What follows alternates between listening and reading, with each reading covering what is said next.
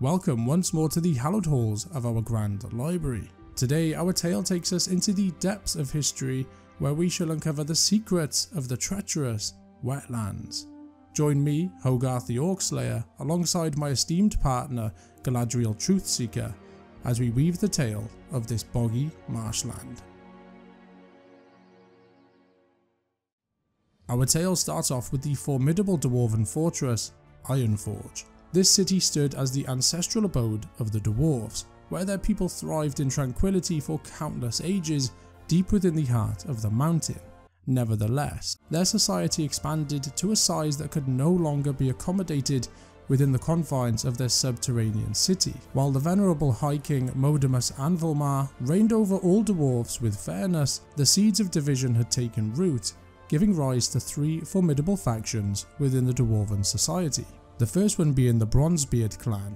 Under the rule of Thane, Mador and Bronzebeard, they maintained steadfast allegiance to the High King and stood as the traditional guardians of the Ironforge mountain. In contrast, the second clan, known as the Wildhammer clan, led by Thane Cardros Wildhammer, resided in the foothills and craggy terrain surrounding the mountain's base, but yet they yearned for increased influence within the city. And then the third faction, the Dark Iron clan, governed by the sorcerer Thane Thorisan, remained concealed within the profound depths beneath the mountain's core. There they were plotting intrigues against their Bronzebeard and Wildhammer brethren. While an uneasy coexistence was maintained among the three clans, the demise of High King Anvilmar, resulting from the inexorable march of time, plunged them into a relentless war for dominion over Ironforge itself. After years of bitter conflict, marked by the Bronzebeards boasting the mightiest standing army, they ultimately emerged as the victors,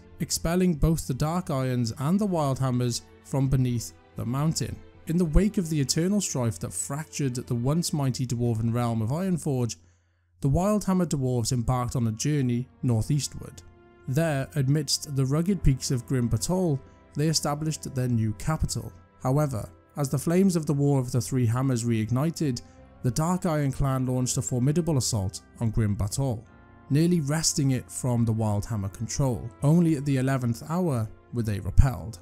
Witnessing this irrevocable corruption and desolation of their cherished city, the majority of the Wildhammers charted a path northward, finding solace in the hinterlands. Meanwhile, a portion of their kin sought refuge in the lands of Northrend, an area situated in the utmost northern reaches of the Twilight Highlands, not too distant from their now cursed former abode. When the flames of the Second War were kindled, the Wetlands harboured several dwarven clans, their numbers totalling in the hundreds. Orgrim Doomhammer, war chief of the Old Horde and chieftain of the Blackrock clan, used his strategic wisdom and selected a diminutive island nestled in Barradin Bay of the Wetlands as the birthplace of his formidable invasion fleet. Opting for this place allowed for a direct route to the Hillsbrad foothills and enabled the Old Horde to circumvent the nascent defences of the alliance of Lordaeron. The Bleeding Hollow clan remained behind, entrusted with safeguarding the Horde's refining operations, while the Dragonmaw clan took root in the heart of Grim Batol. The consequence of this occupation weighed heavily upon the region. The once abundant wildlife dwindled as both orcs and their dragons feasted voraciously on fresh prey, and the once pristine landscapes turned barren as even the flora bore the brunt of desolation. Those dwarves who could escape did so, while others like Rom's clan sought refuge beneath the earth, engaging in acts of resistance. Eventually the Dragonmaw clan incurred the wrath of the Red Dragonflight, which upon liberation from orc enslavement unleashed its fury upon them. The surviving orcs retreated south to the mountains, where they persist to this day. Following the culmination of the Second War, the region was reclaimed, and Doomhammer's port underwent a transformation, reborn as the Alliance settlement of Menethil Harbor, in homage to Lordaeron's king, Terenas Menethil II. Subsequently, the forces from the Horde of Draenor staged an assault on the harbour, their aim being to commandeer ships and set a course for the tomb of Sargeras. As for Grim Batol, it was wrested from the clutches of the Dragonmaw clan by the vigilant Red Dragonflight.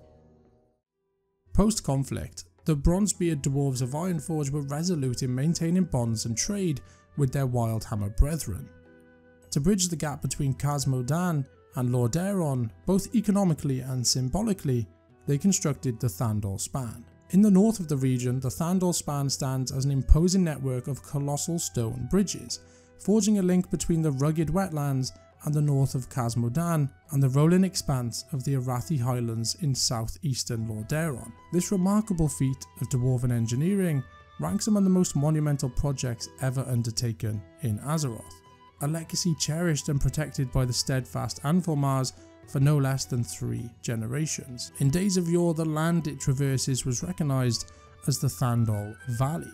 These formidable bridges possessed the strength to bear the burdens of entire armies, acting as the primary conduit for commerce between the dwarves and humans alike. Following the defeat of the orcs in the battle for Lordaeron, Anduin Lothar relentlessly pushed the Old Horde from the continent, herding them towards Casmodan by the way of the indomitable Thandol Span. The formidable bridges not long ago endured grievous harm in the wake of the ruthless assault orchestrated by Cam Deepfury and Valgarde the Foul of the Dark Iron clan. In this harrowing skirmish, one of the twin bridges faced near total devastation. Valiant dwarven troops waged a fierce battle to safeguard the sole remaining bridge and to recapture the adjacent township of Dunmoda.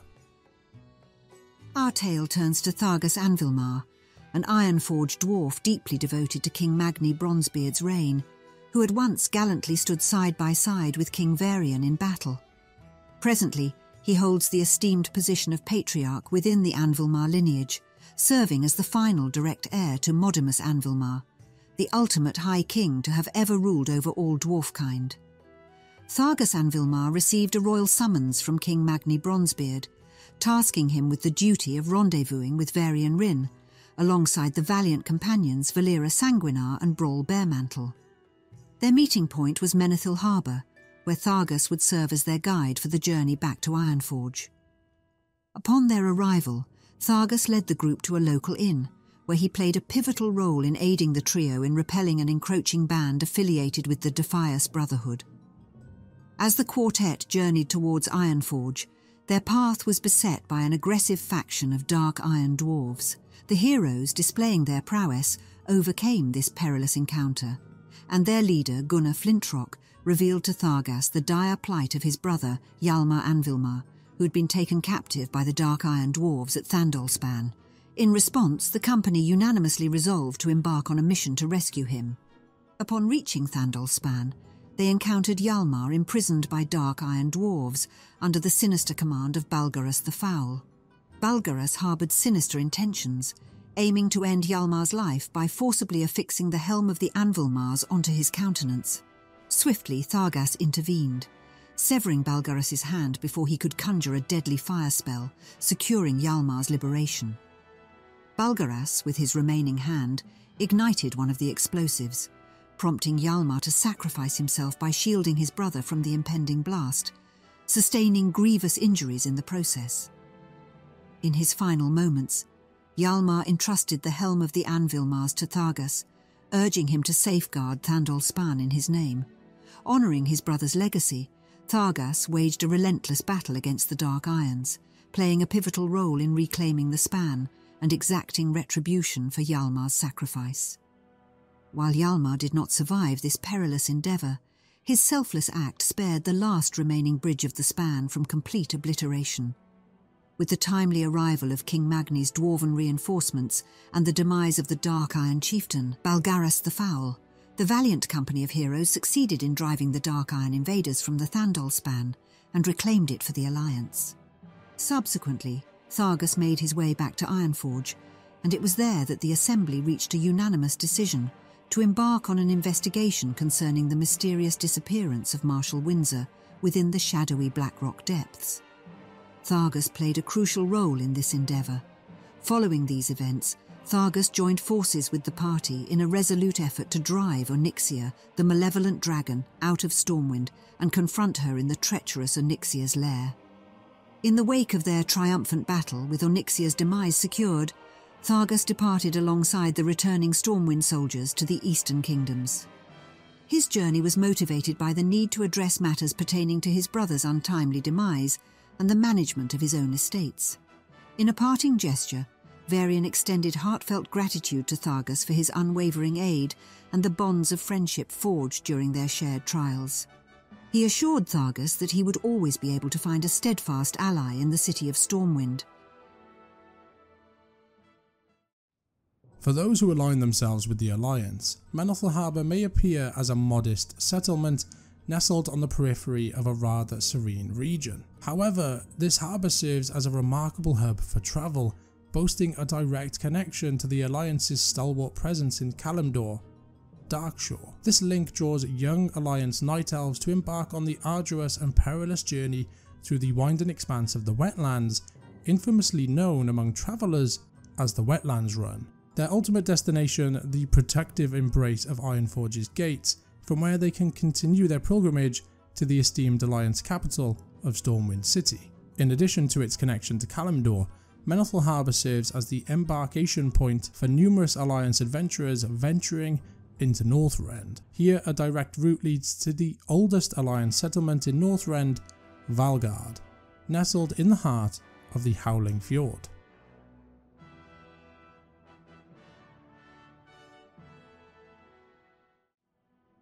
The Cataclysm, an event of immense magnitude, ushered in profound transformations within the very fabric of the wetlands.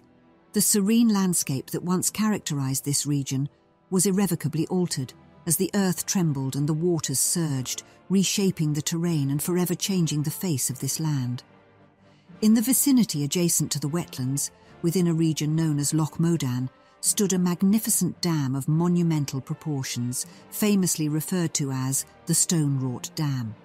Situated to the east of Dunalgaz Pass, it traced its course along the northern boundary of Loch Modan. A marvel of the highest order, few are privy to the fact that its creation was orchestrated by the skilled hands of a dark iron dwarf.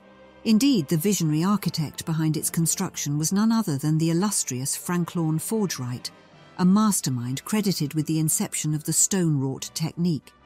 However, for the purposes of our narrative, this dam holds profound significance, for it prevented the inundation of the wetlands beneath the waters. Yet, when the Cataclysm wreaked havoc upon the world, the stone-wrought dam met its untimely demise as Deathwing, the harbinger of destruction, soared menacingly over it. This catastrophic event led to the breach of the dam, unleashing a torrent that surged into the wetlands. Adding to the calamity, the fanatical followers of the Twilight's Hammer sect hastened the dam's ruination by employing the malevolent Twilight Landshaper. The once thriving area saw a mass exodus of its inhabitants, leaving behind only a contingent of surveyors led by the capable Forber Slabchisel to assess the extent of the devastation. The zealous adherents of the Twilight's Hammer, acting at the behest of the maleficent old gods and their dire master, Neltharion, laid claim to the stronghold of Grim Batol as a pivotal element of their expansion across the Eastern Highlands. Their relentless advance witnessed the brutal repulsion of the forces belonging to the Red Dragonflight. Regrettably, the labourers who toiled tirelessly on the dam are no longer present, their fate shrouded in uncertainty since the cataclysmic collapse, and it is plausible that they may have perished in the wake of this disaster. Menethil Harbor found itself partially submerged, yet its resilient denizens persisted in their habitation. The once sturdy docks now float upon the water's surface, while sandbags form a protective barrier throughout the town. Many of its residents have sought refuge on diminutive isles or within rowing boats, as the town's keep fell under the control of the Dark Iron Dwarves. As you approach from the town's entrance, the right side bears witness to considerable submersion and destruction. Notably, the Maiden's Virtue, the ship that had graced Menethil Harbor for half a decade, now rests beneath the unforgiving waves. The Dark Iron Dwarves vacated their modest campsite near the span, leaving it to be adopted by a genial Dark Iron entrepreneur, specialising in the trade of uncommon quality goods. Furthermore, the Dark Iron residents of the span, along with Foggy McCreel, departed from the area. Alliance adventurers joined forces with Thargas Anvilmar in a concerted effort to eradicate the Twilight Hammer menace lurking in Dun Modrar. In the tale of Azeroth's history, the Wetlands stand as a testament to the enduring strength and determination of its inhabitants. From its peaceful origins to the transformative events brought by the Cataclysm, this land has faced numerous trials. As the forces of the Cataclysm subsided and the scars of destruction gradually healed, the Wetlands embarked on a path to renewal.